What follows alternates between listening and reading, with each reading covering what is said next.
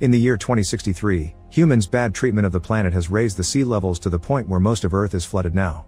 Only 2 continents remain, and currently they're fighting a war over land and resources. In the middle of the sea between both continents, there's a military outpost known as the Sentinel with a crew of 4 soldiers that are starting to grow frustrated. After 2 years of service, their contract ended 3 months ago, yet the relief crew hasn't come to pick them up yet. Food is getting scarce, so during a very stormy night, Cassidy and Sullivan decide to try fishing. Surprisingly, they do well and fill their big net with plenty of catches. Meanwhile, their superior officer Hendricks notices the storm is getting too violent, so he asks Baines to secure the giant explosive that guards the Sentinel. At that moment, the waves begin growing big and violent, affecting the outpost's pipelines. Baines rushes to fix them and gets his hand stuck, causing him to struggle underwater for several minutes until he finally can free himself. Outside, the waves take the net away and the duo loses their bounty. Sullivan tries to grab something again, but the wind is getting too strong and dangerous, so he has to rush back inside before he's taken away too. Everyone makes it back just in time before the enormous wave hits the structure, causing it to shake and pushing water through every entrance, but the Sentinel is still standing when it's over. The next morning, the group discuss how to lower the consumption of their resources while having military rations for breakfast. Baines wonders what happened to the fish and gets angry when he hears they lost them, and Sullivan retaliates by insulting Baines for taking parts from his kitchen to repair the main pipes. An argument ensues and Hendricks reminds them to behave like adults, asking them to concentrate on the repairs. Baines wonders why they don't ask for the relief to hurry, but Hendricks reminds him the telegraph is to make reports only. Afterward, Sullivan does the daily report using the telegraph. He informs the base that there have been no events, and they reply there are no events there either, same as the last few months. Sometime later, Sullivan joins Hendricks outside and after making some jokes about their air dancer, Sullivan looks at the sea with the binoculars. He's shocked to discover a ship is approaching, which Cassidy confirms when she checks the radar. Sullivan gets very happy because he assumes it's the relief, but Hendricks is wary and orders Baines to bring some weapons in case it's the enemy. Cassidy tries to contact the ship yet gets no answer, so Hendricks decides to give the ship a chance. He hands Sullivan a gun and tells him to take the boat to meet the ship and make sure there aren't any enemies to worry about. Sullivan immediately takes off and approaches the ship, calling out for any possible passengers, but there's still no answer. With his gun out and ready, Sullivan boards the ship and begins investigating, getting more and more upset when he notices the clues. Objects are covered with dirt, the radio isn't working, and there's untouched food in the cabinets. Hendricks tries to contact him for a status update, but Sullivan ignores him as he finds 4 bags destined for them. This had been their relief, but something happened to the crew and they disappeared, meaning they missed the chance to go home. Because Sullivan isn't responding, Hendricks assumes he was attacked, so he wants to shoot the ship before it approaches the Sentinel. He asks Cassidy for one of the keys to the explosive, and when she hesitates, he reminds her this is protocol.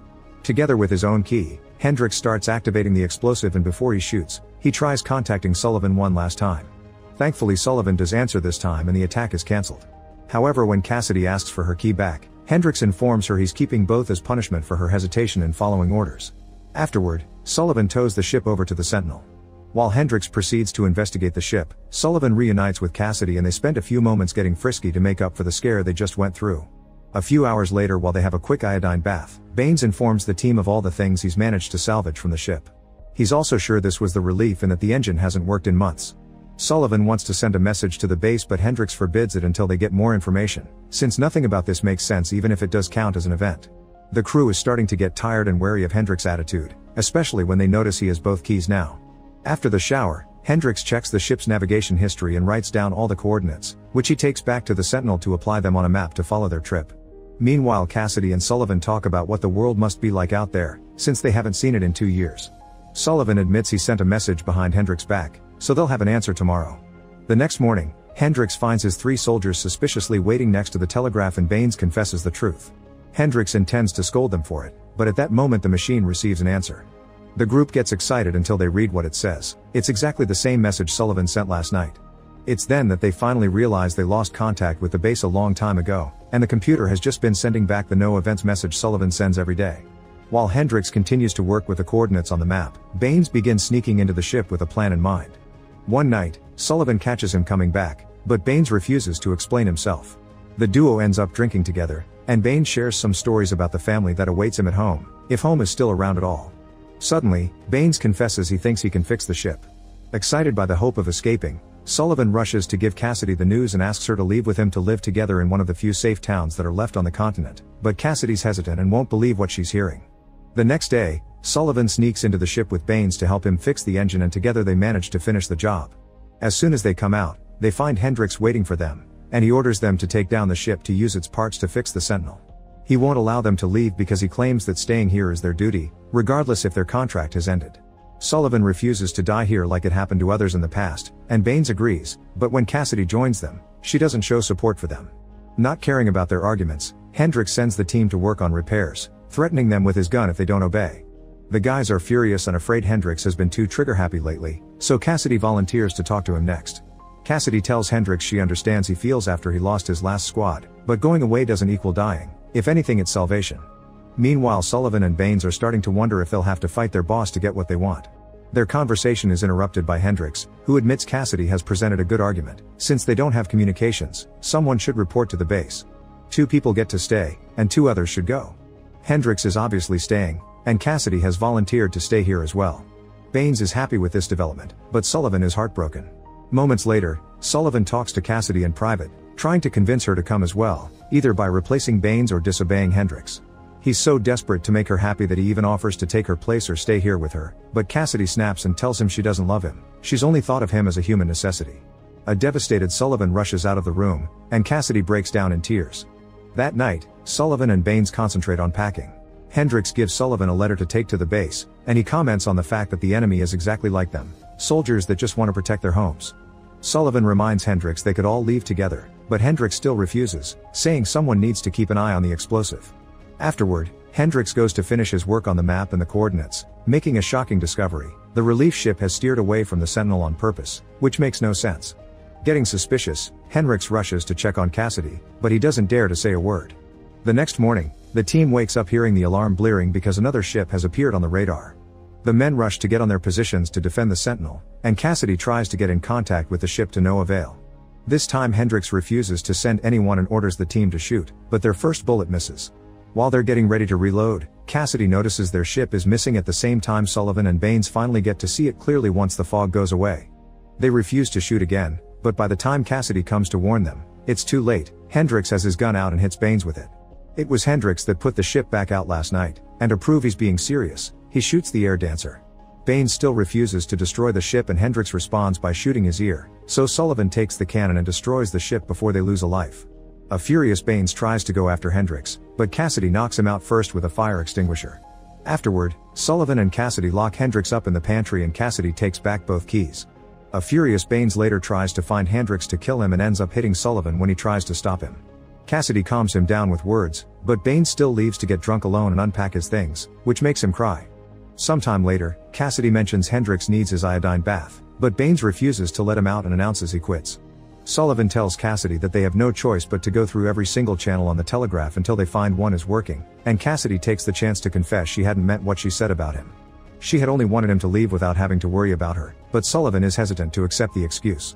Later in the afternoon, Sullivan takes some food to Hendrix and wonders why he changed his mind about leaving. Hendrix shares the information he got from the coordinates. The relief ship was here 3 months ago like it was supposed to, but something made it move away. This means there's a traitor among them that wants the explosive. Sullivan doesn't believe him and leaves, locking the door again. While Sullivan spends the rest of his day sending SOS messages to every channel, Baines keeps on drinking and tries to keep himself busy in his workshop, but he soon loses his mind and destroys everything he's built. Later in the evening, Cassidy shares with Sullivan a picture of her as a kid with her family, explaining they were killed by the enemy when she was still a child. The next morning, Baines finds Cassidy sleeping in the comms room. As he spouts nonsense about a missing future, he attacks Cassidy, making it seem as if he wants to take advantage of her. After some struggle, Cassidy manages to push him away, not realizing Baines has stolen the keys. Then Cassidy goes looking for Sullivan to tell him what happened, but at that moment Baines' voice can be heard through the speakers announcing that he'll activate the explosive. Sullivan and Cassidy rush back to the comms room and try to calm him down, mentioning his family as a reason to keep living. Baines cries as he steps away from the controls, but after Cassidy takes back the keys, Baines admits he just forgot the last digit of the activation code. Sullivan thinks it's time to let Hendrix out, but Baines has shocking news. He tried to kill him earlier, but when he entered the pantry, Hendrix was gone. An open window indicated he had ended things for himself. When Cassidy and Sullivan check the pantry, they're devastated to see Baines said the truth. Not being able to deal with his grief, Sullivan reads the letter Hendrix had written to the base, and he's shocked to see Hendrix had requested for his command to be extended. Afterward, Cassidy shows the now clean workshop to Sullivan to prove Baines is feeling better and is building again. Baines confesses his wife had been pregnant and he never got to meet the baby, which causes Sullivan to easily forgive him for the drunk outburst. Baines shows his gratitude with a hug before getting on the boat to go back to salvaging stuff from the sea. Cassidy is going with him, so Sullivan gives her a gun just in case, and Cassidy thanks him with a kiss. Moments later, Sullivan decides to try fishing again, and when he pulls up the net he discovers Hendrik's body with a wound on his head, meaning someone killed him and there truly is a traitor with them. While Sullivan runs to check on his friends' profiles for clues, Cassidy stares at Baines in the boat, putting together a plan. Next, Sullivan checks on Hendrik's map, coming up with a theory. As a storm begins brewing, Sullivan checks the beacon outside and confirms it can be taken off and moved around. This means someone took the beacon away in the boat and made the ship follow them instead of going to the Sentinel, explaining the coordinates. Then that someone killed the relief team and let the ship float away. A few hours later, only Cassidy comes back from the little trip saying that Baines accidentally fell and died while trying to grab some plastic. Sullivan immediately guesses she killed him and she was the traitor all along, however he's too scared to say anything yet. The next morning, Cassidy wakes up alone in bed. Sullivan talks to her only through the walkie-talkie, explaining he knows she killed everyone and that she's spying for the enemy, but he won't let her have the explosive. Cassidy then realizes she's missing the keys and runs to the comms room, where she finds Sullivan in the middle of activating the explosive. Since they have no future, he doesn't mind blowing the Sentinel up with them still inside. With Sullivan holding her at gunpoint, Cassidy tries to explain people in her homeland are suffering and she hated lying to him, but Sullivan doesn't believe her and activates the explosive. However, instead of exploding, the machine displays a funny little phrase that Baines liked to repeat, which makes them realize Baines reprogrammed the explosive so nobody can use it for destruction. In the end, Sullivan and Cassidy have a little talk.